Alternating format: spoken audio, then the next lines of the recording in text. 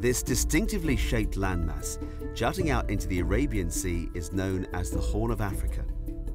It's one of the poorest areas in the world, yet when it comes to wildlife, it has riches in abundance. It is home to species found nowhere else. This biodiversity underpins all life on Earth. Without it, there would be no air to breathe, no food to eat, no water to drink. And as with so many other parts of the world, it is under threat. With only about 5% of its original habitat remaining, the Horn is one of the most degraded areas on the planet. Pressures come from humans and nature. Back in 1986, 1 year after the infamous Ethiopian drought, leaders from the region came together to form a joint organisation to mitigate these recurring disasters. The Intergovernmental Authority on Development, or IGAD, was formed to alleviate poverty and promote sustainable development in the region. And one of its fundamental policy pillars is environmental protection. In 2012, working with a number of local partners, IGAD conceived an ambitious biodiversity management programme. Its mission? To preserve these fragile ecosystems through sustainable management. The programme is financed by the European Union with a total budget of 14 million euros. Biodiversity Management Programme. Its aim is really to promote regional cooperation in conserving biodiverse resources in the region. The purpose of BMP is really to enhance cross-border cooperation between the communities on both sides of each country in the region. Biodiversity is the basis for our livelihood anywhere.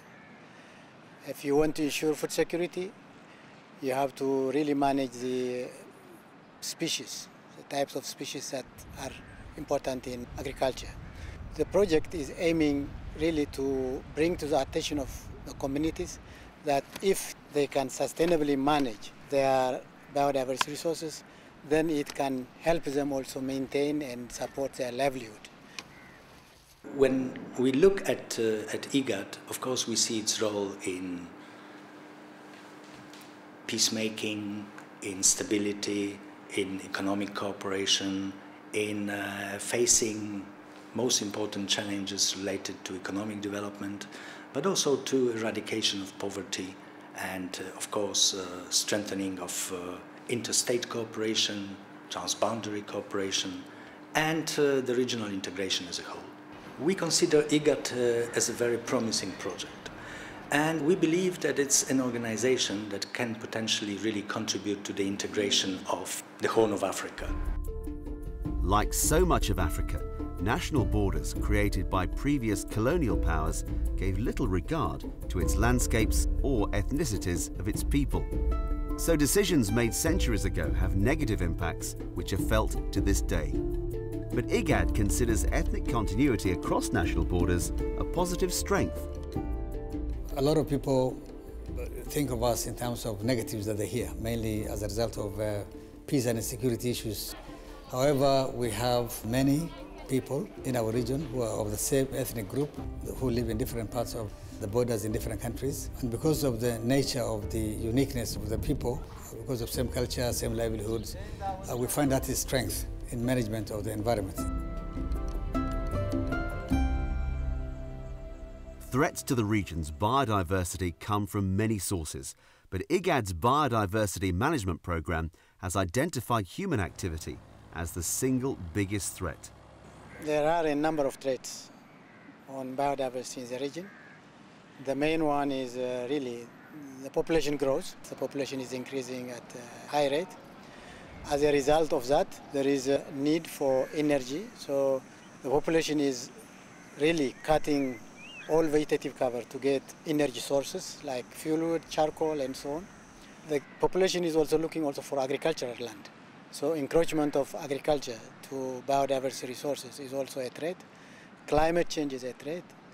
Invasive species coming from outside and dominating the biodiversity resources in the region is a threat. There are so many types of threats. The Biodiversity Management Programme seeks to mitigate these threats by advising national governments in the region. But persuading these countries to sign up to a joint region-wide policy is no mean feat. getting the member states to work together in sensitive topics like the environment, like borderland developments, like biodiversity management, has been a big deal, and it is a big deal. And now the member states accept. Policies have been formulated as a result of this work that IGAD Secretariat has undertaken in the last couple of years. But that's only phase one.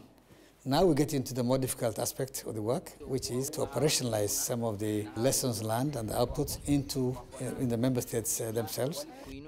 With the completion of phase one of the programme, the moment to put the policy into action has arrived.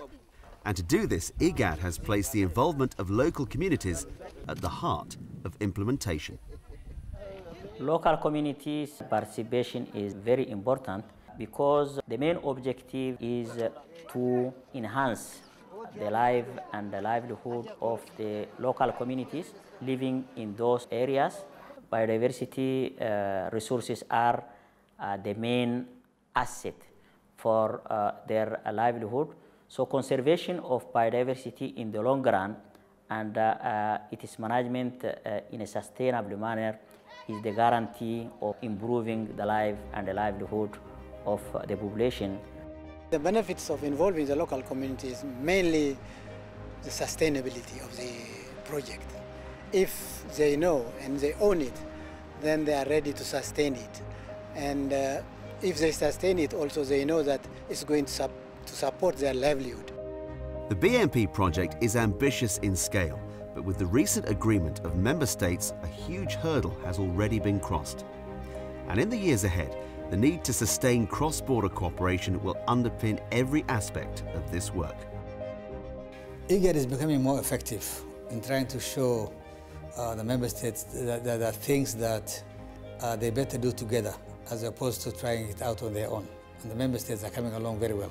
The importance of working across borders cannot be overemphasized. It's so important because people live there, they need each other, and we have to see them as a force that can contribute positively to maintenance of peace and security.